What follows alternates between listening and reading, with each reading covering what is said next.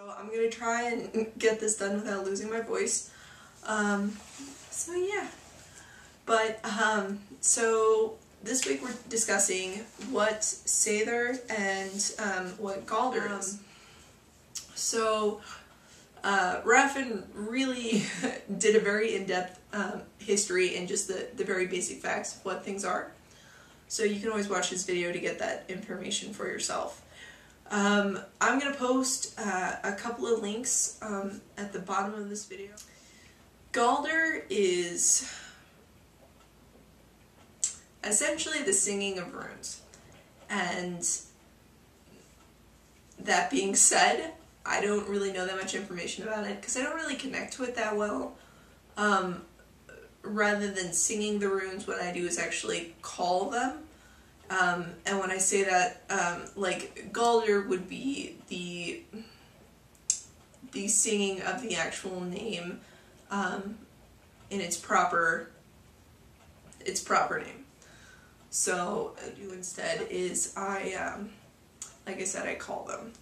So if I'm doing spellcrafting or making a binder, and I'll actually call in the specific runes by asking them to be present. So I'll be like, I call on Othila and ask you to place your energy within this binder as I'm drawing out Othila.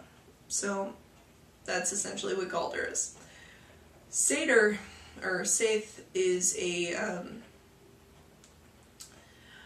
is kind of complicated. The simplest way of explaining what Seidr is by saying that it's essentially shamanism, which is not entirely true, but it's the closest example that we have. There's also, aside from traditional Seidr, there's also oracular Seidr, which is essentially, it is purely actually doing oracle work, or temporarily leaving the body so that a clear message can come through you.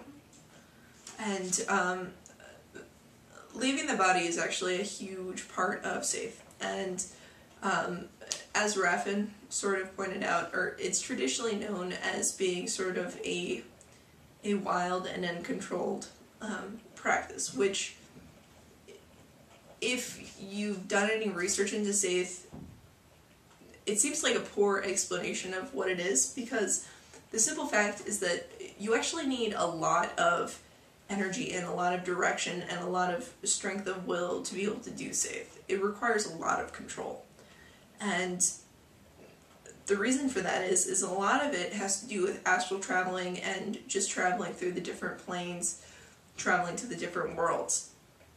And yeah, it can get very complicated if you don't have a basic understanding of things, or a basic understanding of how to do that, or how to temporarily leave the body.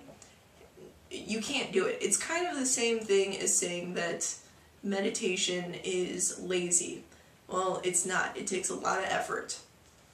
So, I actually have a list of safe activities as described by Vinland Svolva, which she does a blog, and I'm going to post a link to it underneath. And she's got various information. But she did actually make a list of safe activities that I happen to have written down. But so, I'm going to read this list to you guys. And yeah, so the first thing on the list is called uplitany, which is called uplooking or meditation. It means uplooking, doing meditation, or using breathing techniques. Then there's Udacity, which is called outsitting or vision questing, or it can also be communicating with the dead. So again, you got the sort of astral traveling. Faring forth, which is called shapeshifting or astral traveling. Fetch faring, which is asking my fetch to journey, which your fetch is essentially your totem animal, but it's something that you have a connection with on the other world, or on another plane that you can actually send out to do things.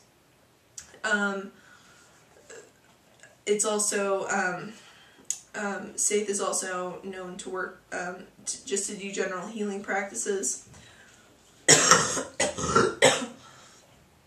Sorry, which also includes soul sickness and energy work like Reiki.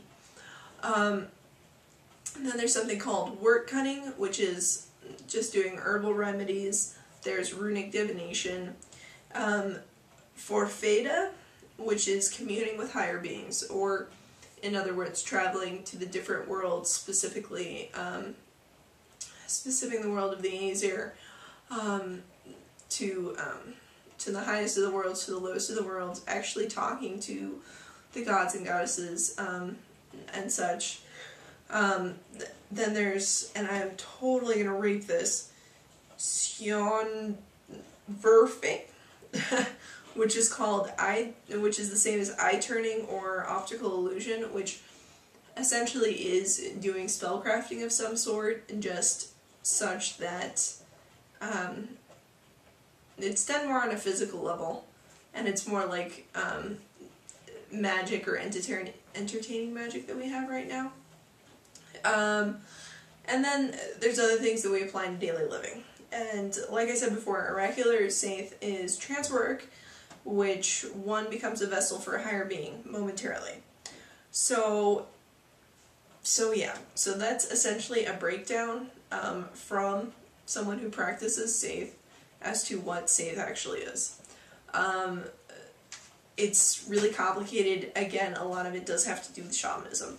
And a huge part of it is just communing with the deities, the ancestors, the elves and the dwarves, and pretty much anything that lies on another level. That's what's going on. Seidr has a huge deal of work concerning with just working on things not on this level, not on this plane, but working on different planes in order to affect change on our own plane, on our own level, which personally I believe that all levels and planes exist on top of each other and cross over a little bit. There is a little bit of crossover, which is why you're able to affect change by going to another realm and sending something out. By working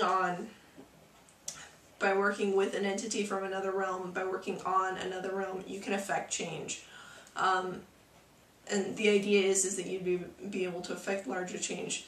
That being said, Seidr also has a huge deal to deal with just regular spell crafting, which of course, you know, we do on an everyday basis and everybody's capable of doing. It's just a Seidr woman, which traditionally practitioners of Seidr are more prevalently female because it's supposed to be a female aspect, and actually males had to dress up as a female if they were going to practice it, and even then some of them were killed for being males. So yeah, so it is primarily a female thing. In this day and age, you're not going to get killed for doing it. You don't have to dress as a woman to do it, but traditionally that was the case.